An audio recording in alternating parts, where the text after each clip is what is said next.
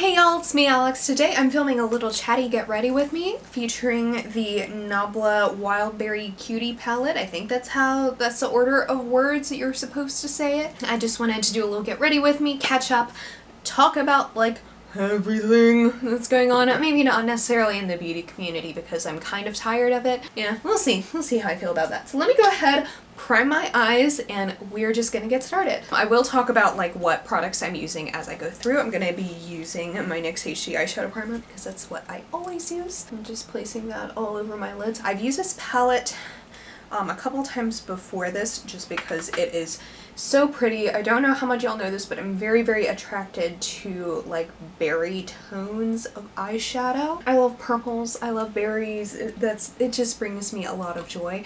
So this went on sale on like Beauty Bay, and it took forever to get here because Beauty Bay is from the UK, and honestly I could have just bought this off of Ulta, but I wasn't thinking through, and Beauty Bay had a really good sale. So I'm gonna just begin with the shade Botanic Juice here because I really like that shade. Pardon my nails, I keep on saying that I'm gonna fix my nails, but I never do. I should just do it by the time I have my job interview this Friday, which by the way, I have a job interview on Friday.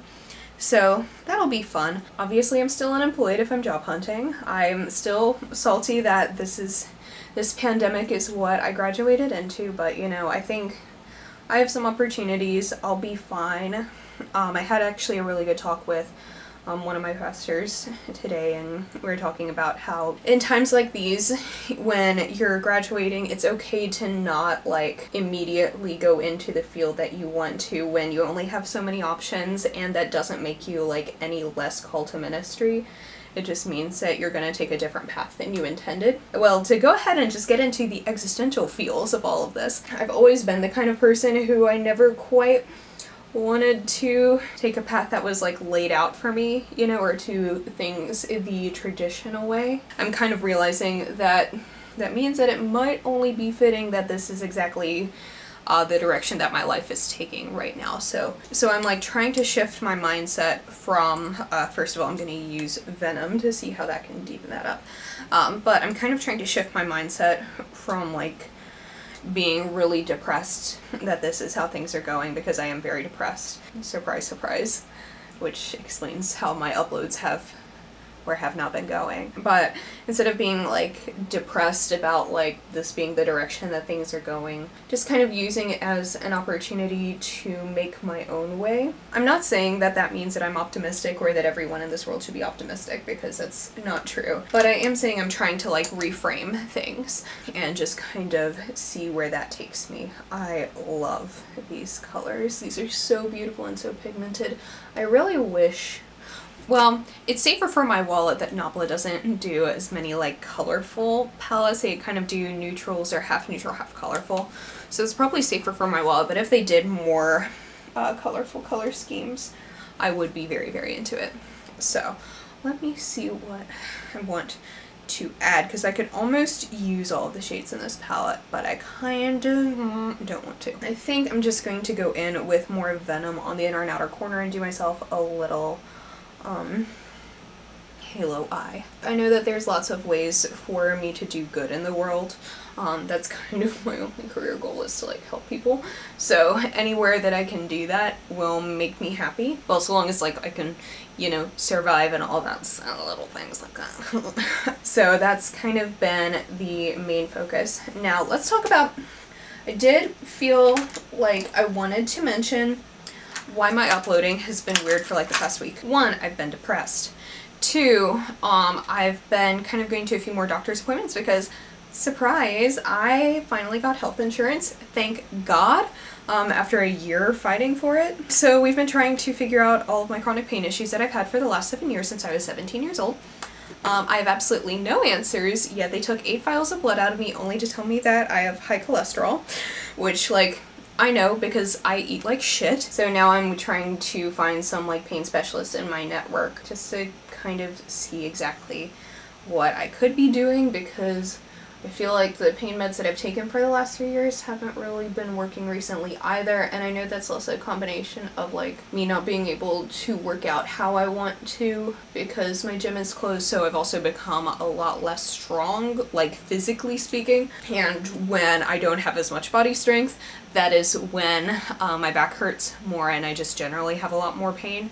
So like it doesn't make it go away completely when I can work out, but it helps. Now I'm gonna go in with the shade Bucolic Baby, which, by the way, when I got this, I thought that that meant a baby who had the plague, but then I realized that that was bubonic, and bucolic actually means like being out in the countryside. I did just like not heard that word before in my life. And it's like, oh, that shade is really pertinent to how the world is going right now. And then I was like, oh, wait a minute, thank God, that's a much better name for a shade.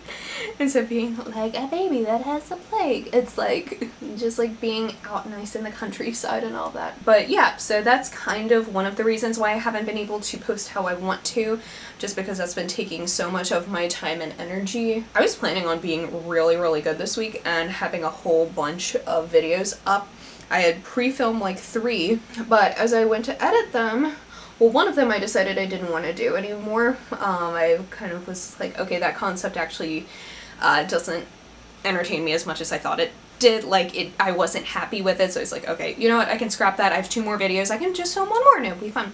And the other 2 videos, I noticed that I had a breakout around my mouth, like on either side, that just made it look like I had eaten an entire pizza just like really, really sloppily.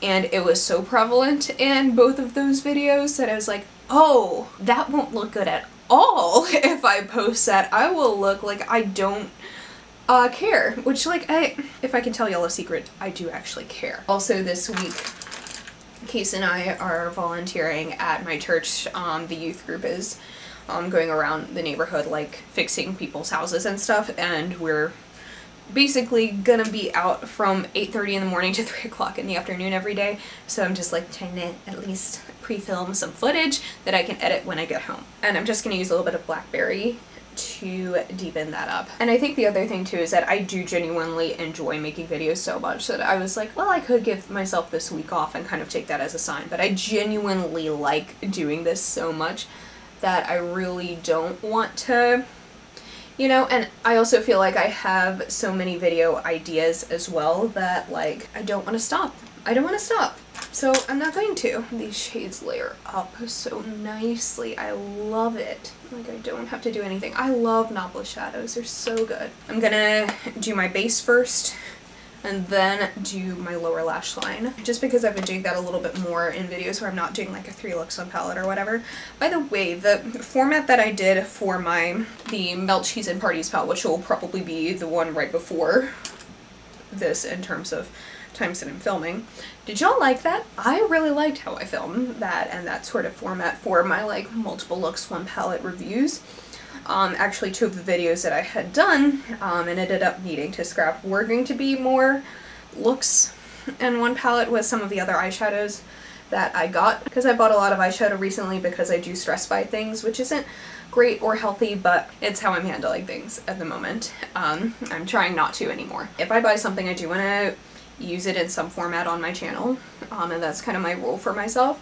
So instead, to kind of catch up, because I filmed basically 2 looks, well, two looks one palettes in one day basically, and because of that weird breakout around my mouth, I was like, I don't feel comfortable posting that. And I'm just taking more of botanic juice here along my lower lash line. As soon as I finish filming this, I am going to do like basically all of the eyeshadows I bought recently, do a roundup of all of that and talk about all of them and how I feel, because I have used so many of them, whether it's on camera or not. Yeah, like I said, it hasn't always been on camera. Oh, these shadows are fantastic. And I'm just going to deepen that up with a little more blackberry. I love all of these shades together so very much. Yeah, so those have been kind of the main things going on in my life. I've been watching a lot of Netflix and playing a lot of Animal Crossing otherwise, so And then I'm just going to use a shade Alchemy 2.0 in my inner corner because I think that's the one that makes most sense as an inner corner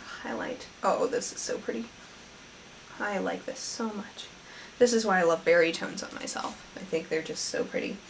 Okay, let me do my mascara as usual. I'm not changing up that much with that portion. Mostly the eyes is just kind of what I'm changing up because like the rest of my face I always do the same thing. So as for the state of the beauty community, is it really so hard to be a good person? Like at this point, I feel like there are a lot of people who do very wonderful analyses of this who I can link to. Actually this evening I was watching Kat Black do a video on basically befriending and forgiving racist white people and kind of the psychology and what we should be doing instead, and I will link that down below, and she put it in the context of Jeffree and Shane, and I think a lot of the issues that go on in the beauty community, she and a lot of other people do a very good job of relating it beyond the tendency for drama that happens not just in the beauty community but in any community. And I think that work is very important, and I prefer in my own life to deflect to other people who do that work like Kat Black, to be the ones who properly speak on things. But kind of when I take a look at the stuff that's going on, I'm like, how hard is it to be a decent human being? I'm using my Fenty Matchsticks contour stick. Found a stick on the ground and now I'm gonna use it. Except I found it on the internet. Found a stick at Sephora and now I'm gonna use it. I've been watching a lot of TikTok recently. At this point, I'm just kind of like, why? Obviously all of that garbage that people do needs to be called out. Like, I'm not negating that by any means. I'm not gonna say I'm done because I'm never gonna stop calling it out or, you know, defending what's right. I feel like it all just boils down as like, how hard is it to be a kind person? It should not be that hard to not be awful, to not say bad things, you know, and we shouldn't be giving platforms to people who do bad things. Granted, I don't think that's necessarily going to stop anytime soon because folks like me who, I liked Jeffree Star for about 5 minutes and when he first came onto the YouTube scene, and then I learned all that he has done and I'm like, no, fuck that. It's not gonna be people like me who deplatform him. I think it was Audra at home who was saying that in one of her recent Get Ready With Me's. It's not gonna be people like us who are already like, yeah, no, screw him. It's the people who are fans of him, and that may or may not ever happen. I'm gonna just use this Milani Cheek Kiss in Nude Flush. If you are interested in the Glossier Cloud paints, this is a good dupe for that. To me, it just boils down to be a decent goddamn human being, stand up for what's right, and don't give platforms to bad people. And like, I think the other thing too, so many people are just like saying, well, you should ignore the drama and it'll go away. No, that's not how that works. Let's liken this to bullying. In case you couldn't guess by who I am as a person now, I was someone who was actively bullied a lot in school. I'm also using my Makeup Revolution baked highlighter here because I'm trying to pan it. But obviously, or someone who was bullied in school a lot. And a lot of the advice that I got was to ignore the bullies and it would go away. Do you know the kind of bullshit that advice is? Ignoring it does not actually make it go away. When I would try and take the advice of like teachers and whoever that were like, ignore it, that's usually what made things escalate, because it's like, okay, well, I'm ignoring it. They still wanted to say things that were bad enough to get a rise out of me. And standing up for myself didn't work either, but that's mostly because I was one kid and you know, the entire school system, the whole system is fucked. Not just schools, not just YouTube, we live in a fucked up world. So obviously that wasn't gonna make it go away. And that is the exact same thing when we're talking about YouTube drama or racism or sexism or homophobia. Ignoring that shit isn't going to make it go away. It is only going to make people in privilege and power more comfortable. Because when I would tell teachers or the administration, or I would try to get anyone involved to stop people from bullying me and my friends in school, they told us to ignore it because that would make it go away.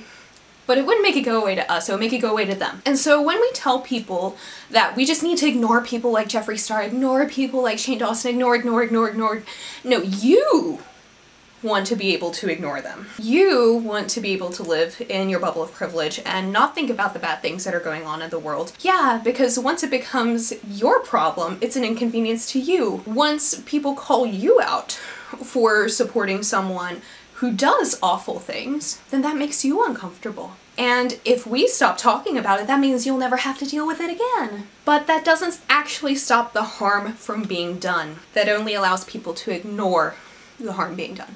And so that's why I won't shut the fuck up. If you're ever wondering, wow, why won't Alex shut the fuck up? That's it! Ignoring things doesn't actually make it go away. Calling it out, making people uncomfortable, and actively trying to make change, that's what makes it go away.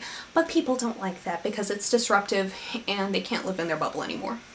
So, let me find a lipstick and then we're gonna wrap this video up. I did not intend to get upon a high horse, but don't I always end up here? I'm gonna use a ColourPop lippy stick because I'm not sure how I'm feeling about ColourPop right now. I'm not really buying from them, but I would like to use what I have. And I think this would look pretty decent. Okay, I think this looks good. I need to go film another video. I have about 42 minutes before I need to call my parents because I've been calling them once a week at 8 o'clock every single week ever since I went to college because I'm an only child. If you like my rantings and ramblings, you should subscribe, you should like this video. I hope you enjoyed it. Thank you for making it this far with me. I'm not going to apologize for getting upon my high horse because quite frankly, if you've ever interacted with me ever, you should know that this comes occasionally. So anyway, like, subscribe, and I hope y'all have a wonderful day. Bye!